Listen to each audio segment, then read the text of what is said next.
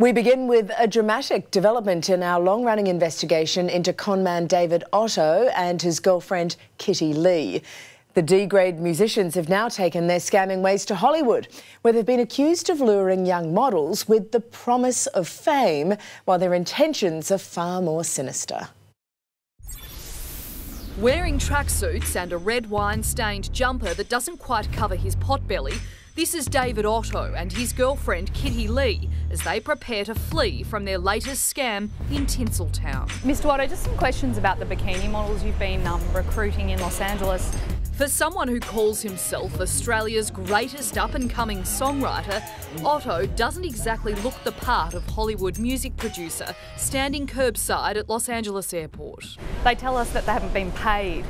And if you ask the Australian courts, this wannabe rock star is a lying predator and a danger to young women who's used a myriad of schemes to scam vulnerable victims. Creepy, disgusting. And now he's trying his luck in Hollywood. Manipulative. We're also told, Kittie, you assaulted one of the models in a hostel. Did you attack one of them? No comment. I'm feeling pretty shaken up still. Honestly, it doesn't really feel real. His girlfriend, Kittie Lee, helped lure American women before allegedly robbing and beating one of the models. Apparently, you attacked one of them with a shoe, is that correct? She's got bruises on her face. Maybe we'll walk down this way. They're violent and deranged, and they know the system well enough to change their names and create casting profiles that seem extremely legitimate. If you've got nothing to hide, why don't you stop and talk to us? They are disgusting criminals. As the scammers do their best to avoid our cameras, it's in stark contrast to these selfies they sent to India Everett en route to LA from Brisbane, the model now bearing black eyes to show for her encounter with the couple. I have the audience captivated. We have everybody who is here tonight who's looking at what we're doing. That's India on the far left, in a grungy bar on Sunset Boulevard, playing guitar alongside Otto. And this is his latest weird and sleazy scam in action. We're a rock band from Australia. We've got band members in LA as well. We're filming something for our band's promotion and also for our fashion line tonight, hence our outfits. Otto, also on guitar, and Kittie Lee behind him on drums, approached young women in the US, asking if they'd be interested in paid performances. On the far right is Bethany Regan, who by this stage knew they weren't the big deal they'd bragged to be. I was hired to model their bikini merchandise and stand on stage holding a guitar, kind of playing. That's what I need. David, you're not plugged in. Otto's website includes reviews praising his stage presence, instrumental mastery, lyrical genius, and unique fashion sense, which sets him apart from any other band. Pause. That's good. I just want to get this guitar plugged in. I think we'll take it. I have never been so mortified. It was really bad. Test. The couple told the girls they'd pay them $100 per bikini stage show. All I ever got from them was randomly $13 they sent via PayPal that they said was just a deposit. I've been in this industry for 10 years and I'm not stupid. I'm not, the girl falling for a Craigslist ad. This was a very elevated situation that they were presenting.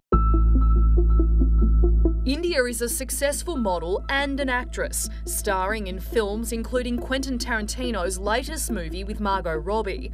For her, this storyline developed into something far worse than not getting paid. Not only did they rob me and assault me, I've lost out on a commercial I was supposed to do today.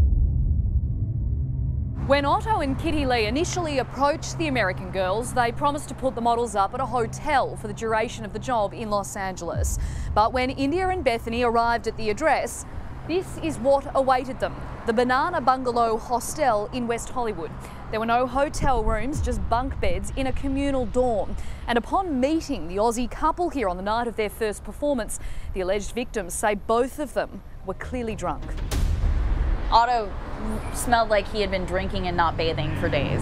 We didn't know how creepy they were yet. The following night at the hostel, India claims Otto and Kittie Lee cajoled her into staying up with them for drinks. India was later standing in the hostel's hallway with Otto and Kittie Lee, who can be just seen inside the doorway of their dorm, getting more animated.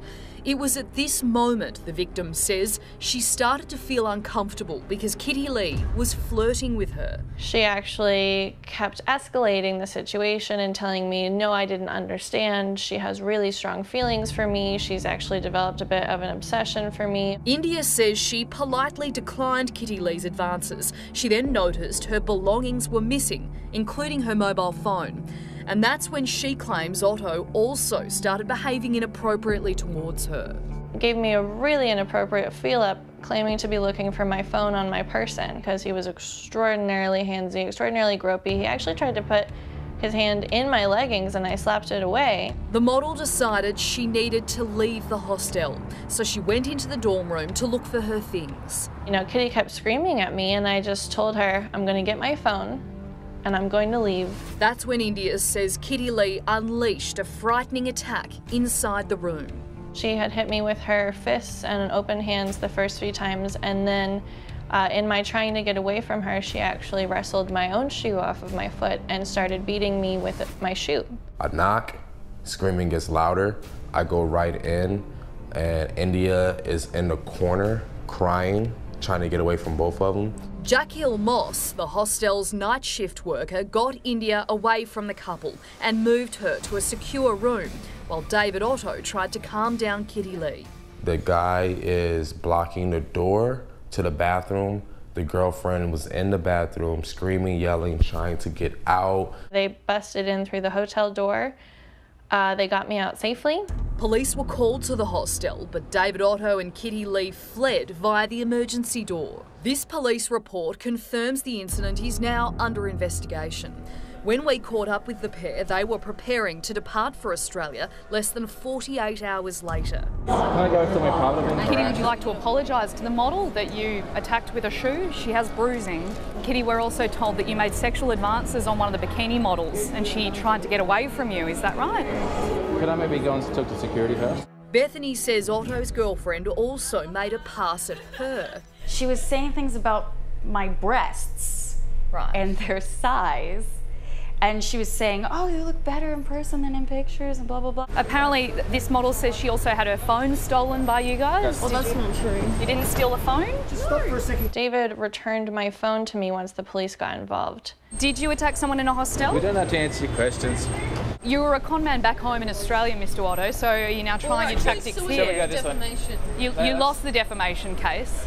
So Are you now trying your tricks here in the US? And it was in fact that defamation case which revealed the extent of both Otto's offending and the number of victims.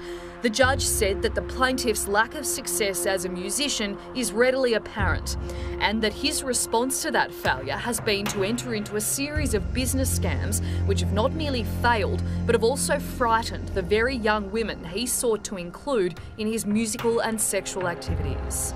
I definitely think these people are dangerous. 1, 2, 3, 4, 5, 6, 7, 8. Otto's history in Australia involves a web of lies, luring victims to fake jobs, island resorts and other bikini concerts. And despite that scathing court judgment, he's still at it, sending these online guitar tutorials to models who accepted the LA gig. Welcome to band model classes. I think way more needs to be done because they were able to just get on a plane to Los Angeles and get on a Los Angeles casting site and pick up right where they left off. And that's heinous. India says she's owed almost $300, plus lost wages after her injuries forced her to back out of a TV commercial. When she warned others about them on Facebook, someone she'd never heard of called Quinn Amelia messaged her, "You ought to quit while you're ahead and withdraw all your bullshit or we'll be coming after you." I feel sorry for them. What sad human beings. That's disgusting. They're disgusting. They disgust me.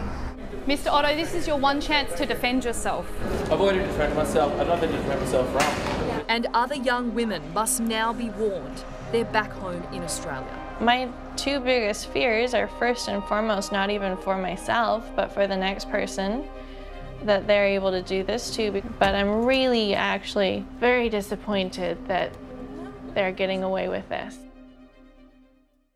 Well, the Los Angeles Police Department's investigation is ongoing, and we'll let you know what happens there.